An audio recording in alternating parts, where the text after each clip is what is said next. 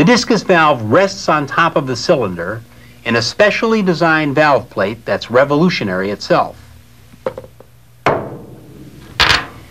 During the downstroke, as suction gas is admitted to the cylinder through a flexible ring valve, the discus valve seals off the discharge passage. During the compression stroke, the ring valve flexes back to seal the suction passageways, and the discus valve is forced up to allow the compressed gas to discharge. But the new position of the valve in Copeland's advanced design eliminates the gap between the piston and the discharge valve.